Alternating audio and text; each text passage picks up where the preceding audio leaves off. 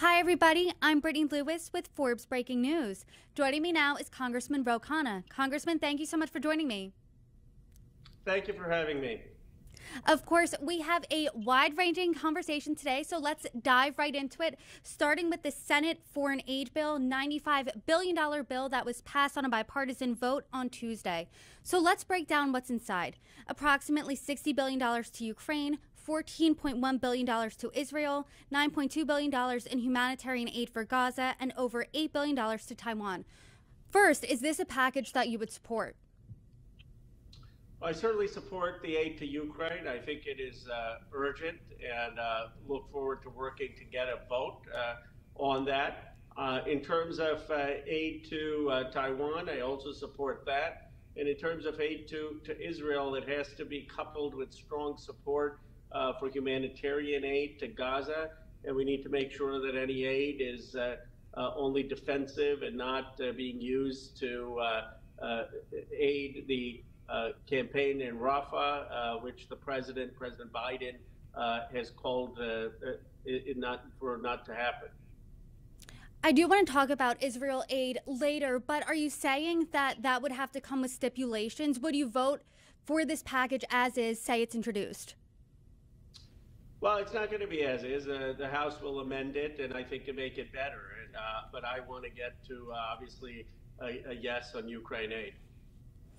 I talked to two of your Republican colleagues over the past week, Congressman Tim Burchett and Congresswoman Anna Paulina Luna. Both said that they are full stop, absolutely not, no funding for Ukraine. What do you make of that? Well, it's unfortunate because if you talk to the experts, Ukraine has about 2 months to get artillery. Otherwise, we're handing Putin a victory, and he's going to go into Donbass, Luhansk, Odessa, and really take over territory in a way that's illegal and going to hurt Ukrainian lives. So I hope that the United States patriotism can appeal where Republicans, remember, they used to be the party that was against Russian imperialism. I do now want to move on to Israel. You voted no on the Israel-only aid bill, citing criticisms of Netanyahu's government and Ben-Gvir's call, quote, for the mass expulsion of Palestinians, as well as humanitarian concerns. And you said this on the House floor, quote, I will vote no because it is painfully obvious to the entire world that what is needed today is a permanent ceasefire and a release of all hostages. So I do want you to break down the statement for us because, as we know, Hamas is refusing to release the hostages, and as of now, Netanyahu has refused to stop the campaign until the hostages are released. So how would this work? Well, I think we need to look at Will Burns' leadership in Qatar and have an agreement that you have the release of all hostages and a ceasefire, and that is what the United States should state. I think if the president says that he wants the release of all hostages from Hamas and he wants a permanent ceasefire, that Will Burns will be able to execute that. And how do we get to those negotiations? Because there have been temporary ceasefires, some hostages released. So how do you get to that goal? Well, the first is for the president to make it clear that that's what he wants. I mean, I think the American president is the most powerful person in the world. And when he says something in a decisive way, it usually can happen. I mean, that's what happened when Reagan told Menachem Begin to stop the war in Lebanon. Within hours, he stopped. And when President Biden told Bibi to stop the war in Gaza about 2 years ago, and that the runway was up, he stopped. I believe if the president comes out very clearly and says to Hamas, release all the hostages, and we are for a permanent ceasefire, that Will Burns and Secretary Blinken, who I have tremendous respect for, will get it done.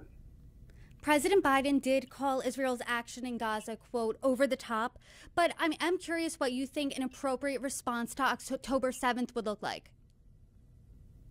I think it would look like Israel getting the Hamas perpetrators, but doing it surgically and doing it in a way after the attacks, for example, on the Munich athletes, how Israel got every single person responsible. But it took many, many years to do that.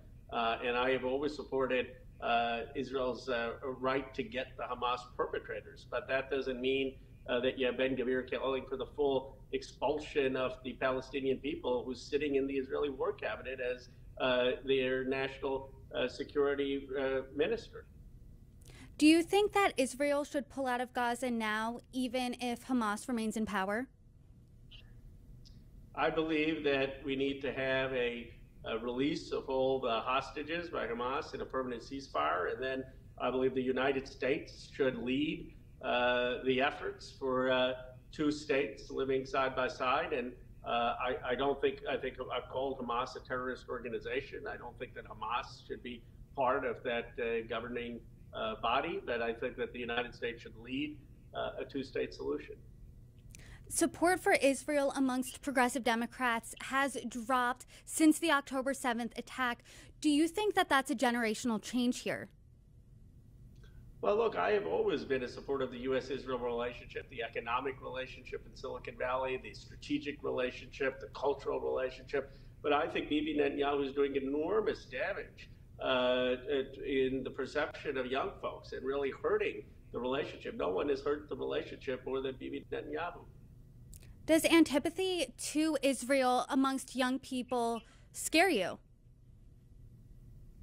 Well, like I said, I've always supported the relationship, and I believe that we have to be vigilant against anti-Semitism. And I introduced a resolution with Brian Fitzpatrick against anti-Semitism, and have been a very strong voice against anti-Semitism in the United States. And I support the U.S.-Israel relationship along economic lines, along strategic lines, along cultural lines. But the reality is that Netanyahu's actions have not taken into account civilian life to the extent that they should. He's been defiant of the President of the United States. He's got cabinet members insulting the President of the United States. And that has taken a toll on the perception, particularly with young people. But, Netanyahu is really to blame for that. Obviously, Hamas is to blame solely for October 7th, and they should be condemned, and there should have to be action. But Netanyahu has not gone about this the best way. There are reports that the Biden administration, along with the UK, might seek the recognition of a Palestinian state. Thomas Friedman called this the Biden Doctrine for the Middle East. Is this something that you would support? Yes. And what do you think that would look like? I think we should recognize a Palestinian state as side by side with an Israeli state, and I think we should recognize it in the United Nations, and recognize that we have two states that we want. That is the solution for peace in the Middle East. Let's move on a bit to 2024. This week, we saw Democrats flip George Santos's old seat. So is this victory, do you think, a bellwether for Democrats come 2024? It's huge. I mean, this was the hardest race for us in New York. Other races, we had better demographics, better registration.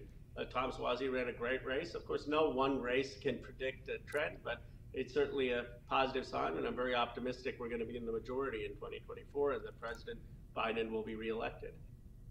And what are those top issues that Democrats are running on? Why do you think that you will be able to regain control of the House? One, we're running on reproductive rights and abortion rights. Two, we're running on preserving democratic institutions and making sure that you have democratic norms. Three, we're running on the economy, on lowering the cost of prescription drugs, lowering the cost of housing, bringing back manufacturing jobs. Let's talk about the economy a bit. As you know, it is a top concern for voters. And according to a recent Pew Research Center survey, only 28% of Americans would categorize the economy as either excellent or good. This is up 9% since April, but 28% thinking the economy is excellent or good obviously is still low. So what's Democrats' pitch about the economy?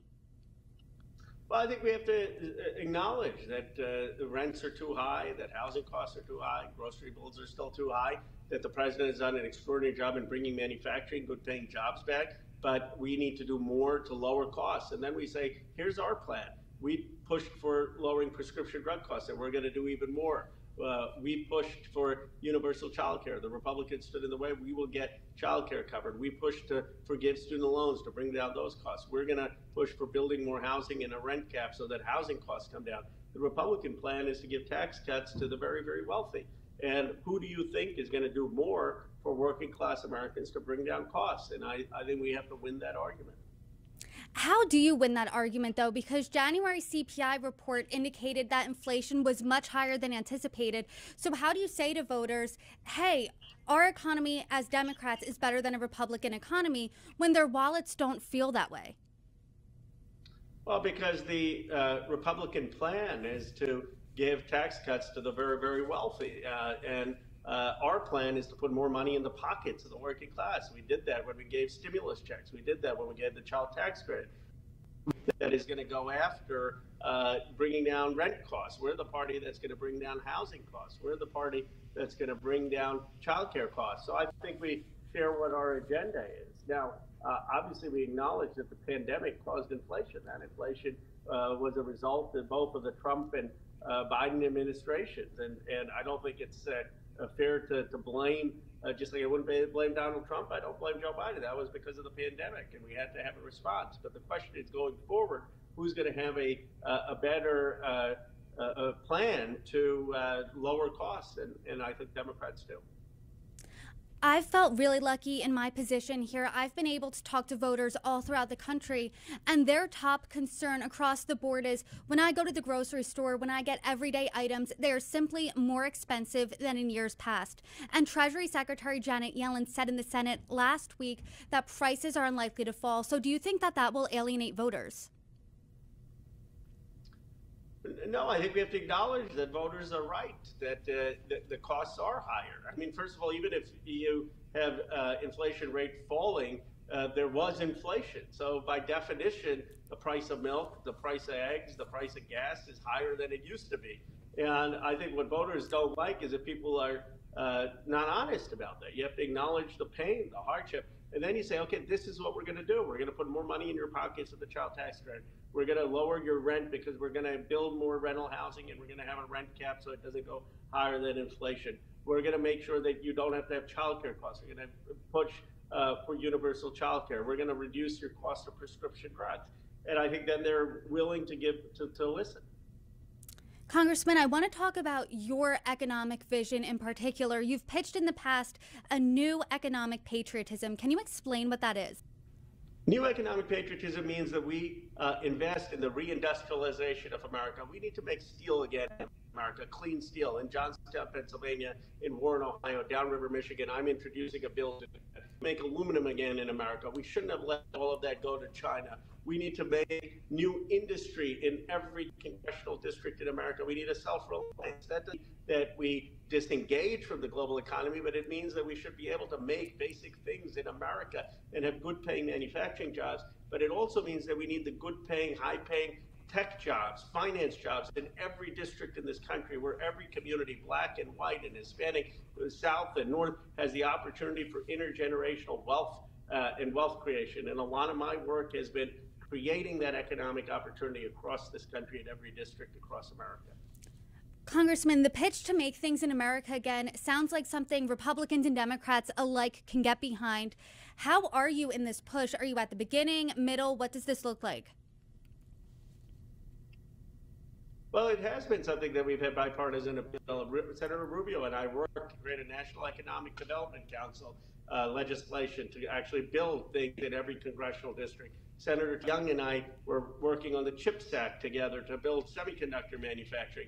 I believe there'll be a number of Republicans who support my effort to bring steel back to America and have clean steel. This is why I call it a new economic patriotism. There are a lot of issues that we may not see across the aisle the same way. Abortion, differences of opinion, Israel-Palestine, differences of opinion, Ukraine, differences of opinion. But making America the strongest economy, making us a manufacturing superpower, making us an economic power in every district, that's something all Americans can get behind. Why don't we do that to try to bring this country together?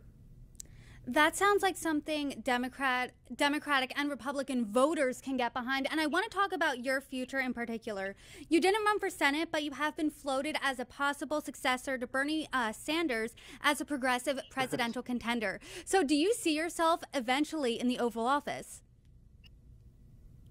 I see myself right now going back to California and doing everything I can to elect President Biden. But I'll say this, I think there's going to be a new generation after this election. And I think this country is desperate for a new generation that's going to work together to fix problems and move this country forward and not have the kind of vitriol that we see going into communities and treating people with respect, even if you disagree with them, figuring out a common vision for this country. And I want to be part of that. And I don't know in what role that'll be. I mean, not everyone has to be the quarterback. The team needs wide receivers and offensive linemen, and we'll figure that out when we go. But I do believe that a vision for economic development is the right vision for this country. So you're not ruling out a potential presidential run in the future? I don't rule out anything. I mean, I've never ruled out anything, but I'm not ruling it in either.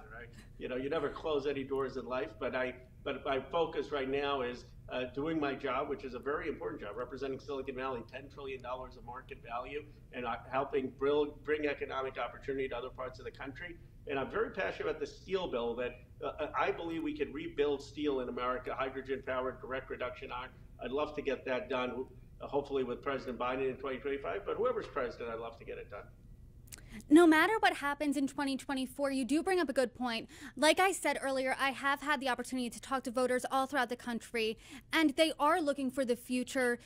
No one is exactly thrilled about this 2020 rematch on either side of the aisle. So what do you think the new generation looks like in the Democratic Party come 2028? I think it's a generation that's going to bring a whole new energy, new ideas, new economic ideas, and it's not going to be burdened by some of the age-old anger and division and grudges. I think we can work where we disagree with people philosophically on principle, but it doesn't hopefully become personal. And we don't have just hearings of investigations where we're really focused on moving the country forward. I'm ready for a new generation of leaders. I believe that this is kind of the last hurrah for the baby boomers and solid generation. And hopefully, and I'm pretty confident we're going to turn the page after this as a country. We need to, after this, turn the page as a country. And as you know, President Biden is a more moderate Democrat. Do you see the future of the Democratic Party being more progressive? I do. I'm a proud progressive Democrat, but I think these labels sometimes can be, boxing people in. I mean, I'm progressive because I believe that the American dream has slipped away for too many Americans, that there's too much of a concentration of wealth in some places and too many people have been left out. And we need a real economic vision that gives people a shot at the American dream again. And that means having a new economic Bill of Rights. It means giving people housing and healthcare and education, but it also means giving them the opportunity to be in good manufacturing jobs or good technology jobs or good service jobs that is going to pay a good wage. That to me is what a progressive Democrat means. And I'll look forward to sharing my ideas and hopefully convincing people, and where we disagree, finding a good compromise to move this country forward.